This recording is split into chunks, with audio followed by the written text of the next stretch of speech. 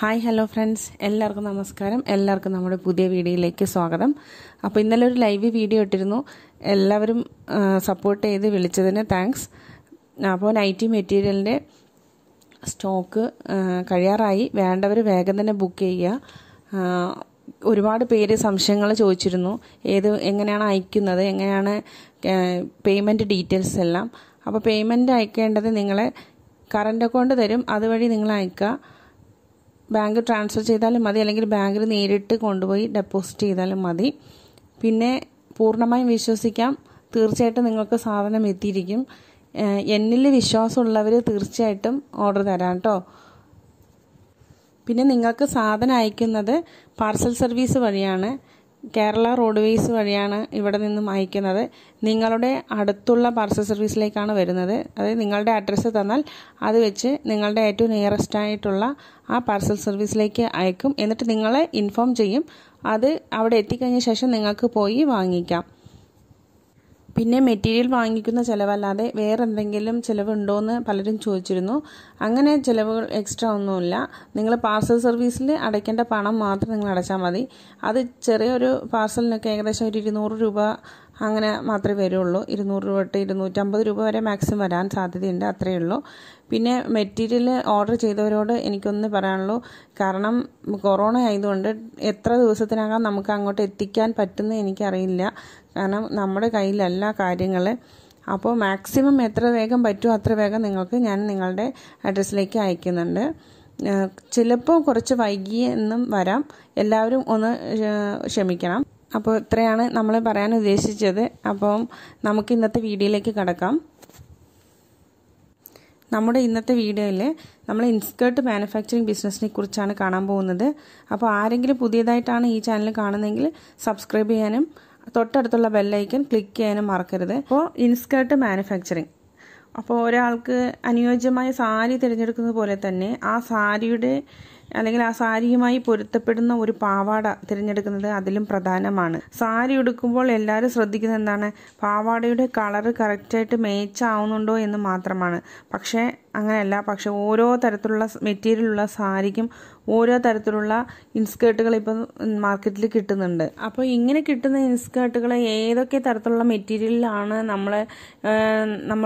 നമുക്ക് വാങ്ങിക്കാൻ കിട്ടുന്നത് മാർക്കറ്റിൽ എന്ന് വെച്ചാൽ, ഒന്ന് കോട്ടൺ മെറ്റീരിയലിൽ വരുന്നുണ്ട്, പിന്നെ രണ്ടാമത്തത് കോട്ടൺ ബ്ലെൻഡ് ആയിട്ടുള്ള മെറ്റീരിയലിൽ വരുന്നുണ്ട്, പിന്നെ സാറ്റിൻ മെറ്റീരിയലിൽ വരുന്നുണ്ട്, പിന്നെ പോപ്ലിൻ ഫാബ്രിക്കിൽ വരുന്നുണ്ട്, ലിനനിൽ വരുന്നുണ്ട്, സിൽക്കിൽ വരുന്നുണ്ട്, ക്രേപ്പ് ഫാബ്രിക്കിൽ വരുന്നുണ്ട്. ഇങ്ങനെ പലതരത്തിലുള്ള മെറ്റീരിയലിലാണ് ഇപ്പോൾ കോമൺ ആയിട്ട് ഇപ്പോൾ ഇൻസ്കേർട്ട് മാനുഫാക്ചറിങ് ചെയ്യുന്നതും ഇപ്പോൾ അങ്ങനെ കോമൺ ആയിട്ട് നമുക്ക് യൂസ് ചെയ്യുന്നത്. നമ്മൾ മിക്കവാറും സ്ത്രീകൾ ഉപയോഗിക്കുന്നതും ഇങ്ങനത്തെ മെറ്റീരിയലുള്ള പാവാടകളാണ്. ഇങ്ങനെ ഒരുപാട് തരത്തിലുള്ള തുണികളിൽ ഇൻസ്കേർട്ട് കിട്ടുന്നുണ്ടെങ്കിലും പാവാടകൾ കിട്ടുന്നുണ്ടെങ്കിലും ഇപ്പം നമ്മുടെ നാട്ടിലൊക്കെ കൂടുതലായിട്ട് ഉപയോഗിക്കുന്നത് കോട്ടൺ കൊണ്ടുള്ള പാവാടകളും പിന്നെ പോപ്ലിൻ ഫാബ്രിക്കിലുള്ള പാവാടകളുമാണ്.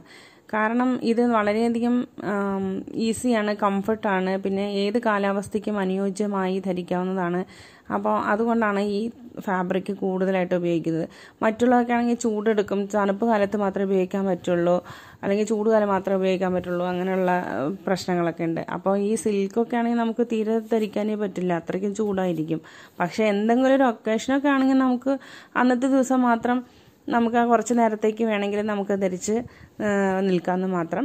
പക്ഷെ കൂടുതലായിട്ടും മാർക്കറ്റിൽ വിൽക്കുന്നത് ഈ പോപ്ലിൻ ഫാബ്രിക്കിലും കോട്ടൺ ഫാബ്രിക്കിലും ഉള്ള മെറ്റീരിയൽ തന്നെയാണ്. അപ്പോൾ ഈ ഇൻസ്കേർട്ടുകൾ തയ്ക്കുന്നത് വളരെയധികം ഈസിയാണ്.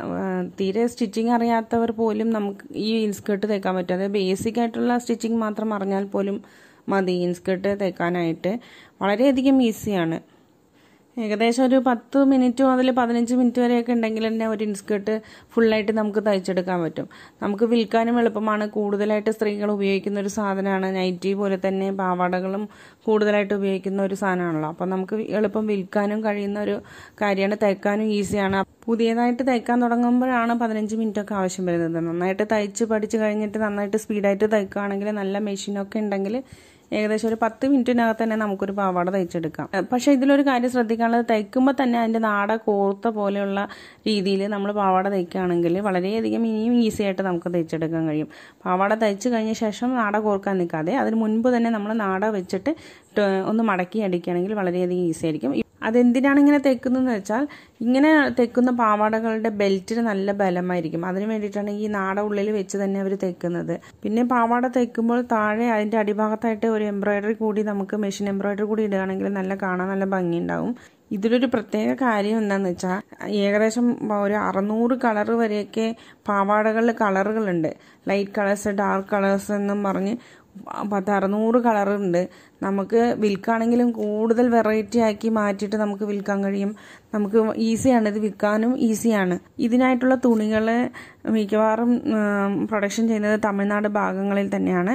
പിന്നെ നോർത്തിലും കിട്ടുന്നുണ്ട്. നോർത്തിലും ഇഷ്ടംപോലെ ഉണ്ട്. നൈറ്റി മെറ്റീരിയൽ വാങ്ങിക്കുന്ന പോലെ തന്നെ നമുക്ക് ഈ നോർത്തിൽ നിന്നും ഈ പോപ്ലിൻ ഫാബ്രിക് അവിടെയാണ് കൂടുതലായിട്ട് ഉണ്ടാക്കുന്നത്. തമിഴ്നാട് ഭാഗങ്ങളിൽ കോട്ടൺ ഫാബ്രിക്കാണ് മാനുഫാക്ചറിങ് ചെയ്യുന്നത്. അപ്പോൾ ഇവിടങ്ങളിൽ നിന്നൊക്കെ നമ്മൾക്ക് ഈ തുണി മൊത്തമായി വാങ്ങിച്ച് നമുക്ക് വീട്ടിലിരുന്ന് തന്നെ നമുക്കൊരു ചെറിയ രീതിയിൽ ഒരു പാവാട നിർമ്മിക്കുന്ന ഒരു ബിസിനസ്സും കൂടി നമുക്ക് തുടങ്ങാൻ പറ്റും. ഈ പാവാട നിർമ്മിക്കാനുള്ള തുണിക്കുള്ള വില എന്ന് പറയുന്നത് ആ ഫാബ്രിക്കിൻ്റെ ക്വാളിറ്റിക്ക് അനുസരിച്ച് തന്നെയാണ്. നൈറ്റി മെറ്റീരിയലിന് എങ്ങനെ നമ്മൾ പറയുന്നു അതേപോലെ തന്നെയാണ്. അപ്പോൾ ഓരോ ഫാബ്രിക്കിനും ഓരോ റേറ്റ് ആണ്. അപ്പോൾ കോട്ടൺ ഫാബ്രിക്കിനൊന്ന്, പോപ്ലിനൊന്ന്, സിൽക്കിനൊന്ന്, ക്രേപ്പിനൊന്ന്, അങ്ങനെ ഓരോ മെറ്റീരിയലിനനുസരിച്ചിട്ടാണ് റേറ്റ് എന്ന് പറയുന്നത്. ഏകദേശം കോട്ടൺ ഫാബ്രിക്കൊക്കെ ഏകദേശം ഒരു 50 രൂപ തൊട്ട് തന്നെ നല്ല മെറ്റീരിയൽ സ്റ്റാർട്ട് ചെയ്യുന്നുണ്ട്. ഈ തമിഴ്നാട് ഭാഗങ്ങളിലൊക്കെ കിട്ടുന്നുണ്ട്. തമിഴ്നാട് ഈറോഡിലാണ് കൂടുതലായിട്ടും കിട്ടുന്നത്. ഓരോ കളറിലും ഏകദേശം ഒരു 18 മീറ്റർ മുതൽ 25 മീറ്റർ വരെയുള്ള റോളുകളായിട്ടാണ് ഇത് വിൽക്കുന്നത്. അപ്പോൾ ഒരു മീറ്ററിന് ഏകദേശം 50 രൂപയൊക്കെ കൊടുക്കുകയാണെങ്കിൽ നല്ല ഫാബ്രിക് നമുക്ക് കിട്ടും. ഒരു പാവാട തയ്ക്കാനായിട്ട് നമുക്ക് 2 മീറ്റർ തൊട്ട് 2.25 മീറ്റർ വരെ തുണി ആവശ്യമായി വരും. ചെറിയ പാവാടകളൊക്കെ ആണെങ്കിൽ 2 മീറ്റർ മതി. വലിയ പാവാടകളൊക്കെ ആണെങ്കിൽ നമുക്ക് 2.25 മീറ്റർ തുണി ആവശ്യമായി വരും. പക്ഷെ ഇതിൽ നിന്നും ബാക്കി ഉണ്ടാവും. അപ്പോൾ അതിൽ നിന്നും നമുക്ക് കുഞ്ഞു കുട്ടികളുടെ ഈ ഷിമ്മീസ് പോലുള്ള സാധനങ്ങൾ ഉണ്ടാക്കിയെടുത്താൽ അതും നമുക്കൊരു എക്സ്ട്രാ വരുമാനമായിട്ട് നമുക്ക് ഉണ്ടാക്കിയെടുക്കാം. അപ്പോൾ ഉള്ളിലിടുന്ന സ്ലിപ്പ് പോലെയുള്ള സാധനങ്ങൾ ഉണ്ടാക്കിയെടുക്കാൻ പറ്റും. പെൺകുട്ടികൾക്കായിട്ടുള്ള ഷിമ്മീസ് ഉണ്ടാക്കിയെടുക്കാം. അപ്പോൾ നമുക്ക് പാവാടകളിൽ നിന്നുള്ള വരുമാനം മാത്രമല്ലാതെ നമുക്ക് എക്സ്ട്രാ ആയിട്ട് നമുക്ക് ഈ ഷിമ്മീസിൽ നിന്ന് നമുക്കൊരു വരുമാനം ഉണ്ടാക്കാം. അപ്പോൾ നമ്മൾ ഈ ബിസിനസ് എടുത്ത് നടത്തുകയാണെങ്കിൽ ചെറിയൊരു ഐഡിയ ഒന്നും കൂടി നിങ്ങൾക്ക് വ്യക്തമായി കിട്ടാൻ വേണ്ടിയിട്ട് ഞാൻ ചെറിയൊരു കണക്ക് ഞാനിവിടെ പറഞ്ഞുതരാം.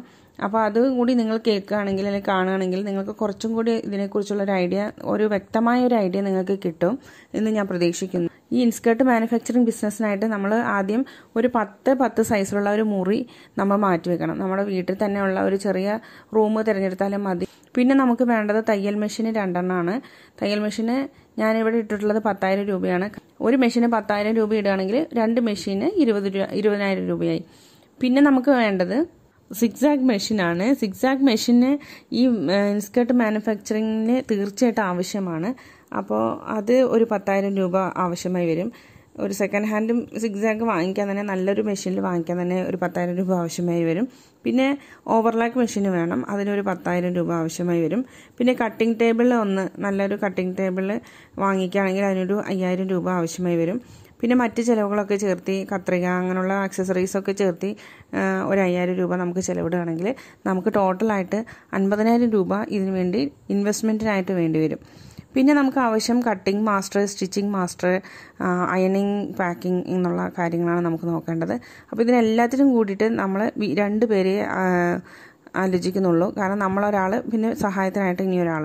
അപ്പോൾ 2 പേര് ചേർന്ന് ഒരു ദിവസം എത്ര പാവാട ഉണ്ടാക്കാൻ പറ്റുമെന്ന് വെച്ചാൽ ഏകദേശം 50 പാവാടകൾ വരെ തയ്ക്കാൻ പറ്റും. ഒരാൾ 25 പാവാട വരെ ഒരു ദിവസം തയ്ക്കാൻ പറ്റും.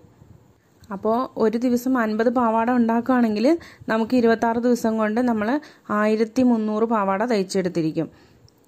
അപ്പോൾ ഒരു പാവാട തയ്ക്കാൻ ഞാൻ എന്താണ് ആദ്യം പറഞ്ഞത്, 2.25 മീറ്റർ ശരാശരി തുണി ആവശ്യമാണെന്നാണ് ഞാൻ പറഞ്ഞത്.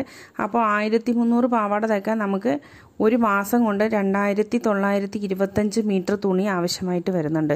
അപ്പോൾ 1 മീറ്റർ തുണി ശരാശരി രൂപ നിരക്കിൽ നമ്മൾ നോക്കുകയാണെങ്കിൽ 50 രൂപ വെച്ച് നിരക്ക് നോക്കുകയാണെങ്കിൽ 2,925 മീറ്റർ തുണിക്ക് 1,46,250 രൂപ വേണം. അപ്പോൾ തുണിക്ക് മാത്രമായിട്ട് നമുക്ക് ഒരു മാസത്തേക്ക് വേണ്ട രൂപയാണിത്. പിന്നെ മറ്റ് ചിലവുകൾക്കായിട്ട്, അതായത് പാവാട, നാട, പിന്നെ സിക്സാക്ക് നൂല്, ഓവർലാക്ക് നൂല്, ഇതെല്ലാം ചേർത്ത് ഒരു മാസത്തേക്ക് 5,000 രൂപ ഏകദേശം ഒരു രൂപയായിട്ട് ഇടുകയാണെങ്കിൽ നമുക്ക് 1,50,000 രൂപ ഓൾമോസ്റ്റ് നമുക്ക് വേണ്ടി വരും. ഒരു റൗണ്ട് ഓഫ് ആയിട്ട് എടുക്കുകയാണെങ്കിൽ നമുക്ക് 1,50,000 രൂപ വേണ്ടി വരും. അതായത് 2 പേരുള്ള ഒരു യൂണിറ്റിനാണ് ഞാനിത് പറയുന്നത്. ഇൻസ്കേർട്ട് മാനുഫാക്ചറിങ്ങിനൊക്കെ 2 പേര് 3 പേരൊക്കെ ഉണ്ടെങ്കിലും മതി. മറ്റേ നൈറ്റി ബിസിനസ് പോലെയോ അല്ലെങ്കിൽ യൂണിഫോം ബിസിനസ് പോലെയോ ഒന്നുമല്ല. 2 പേര് 3 പേരുണ്ടെങ്കിൽ തന്നെ നമുക്ക് നല്ലോണം പ്രൊഡക്ഷൻ എടുക്കാൻ പറ്റും, നമുക്ക് സെയിൽസ് ചെയ്യാൻ പറ്റും. നമ്മൾ തന്നെ കൊണ്ടുപോയി സെയിൽസ് ചെയ്യാം. ഈ 2 പേര് കൂടി തന്നെ നമുക്ക് വീക്കെൻഡിൽ ഏതെങ്കിലും ഒരു ദിവസം ഫിക്സ് ചെയ്തിട്ട് നമുക്ക് കടകളിൽ കൊണ്ടുപോയിട്ട് നമുക്ക് ഡെലിവറി ചെയ്യാം. അങ്ങനെ നമ്മൾ കുറച്ചും കൂടി ഒന്ന് ശ്രമിക്കുകയാണെങ്കിൽ നമുക്ക് ഈ 2 പേര് വെച്ച് തന്നെ നമുക്ക് യൂണിറ്റ് സ്റ്റാർട്ട് ചെയ്തിട്ട് ആദ്യ കാലങ്ങളിൽ സ്റ്റാർട്ട് ചെയ്ത് പിന്നെ അങ്ങനെ ആൾക്കാരെ കൂട്ടിക്കൊണ്ട് മുന്നേറിയാൽ മതി. പിന്നെ കുടുംബശ്രീ പോലുള്ള യൂണിറ്റുകളിൽ ഇട്ട് നമ്മൾ തയ്ച്ച് വെക്കുകയാണെങ്കിലും നല്ല അടിപൊളി പരിപാടിയാണ്. അപ്പോൾ ആർക്കെങ്കിലും ഈ പദ്ധതി ഇഷ്ടപ്പെട്ടാൽ, ഈ ഐഡിയ ഇഷ്ടപ്പെട്ടാൽ, ആർക്കെങ്കിലും ഉപകാരപ്പെടുകയാണെങ്കിൽ നിങ്ങൾ ശ്രമിച്ചു നോക്കുക. എന്തെങ്കിലും ഡൗട്ട് ഉണ്ടെങ്കിൽ കമൻറ്റിൽ ഇടുക, തീർച്ചയായിട്ടും മറുപടി പറയാം. എങ്കിൽ അടുത്ത നല്ലൊരു വീഡിയോയിൽ വീണ്ടും കാണുന്നത് വരെ by. Thank you for watching.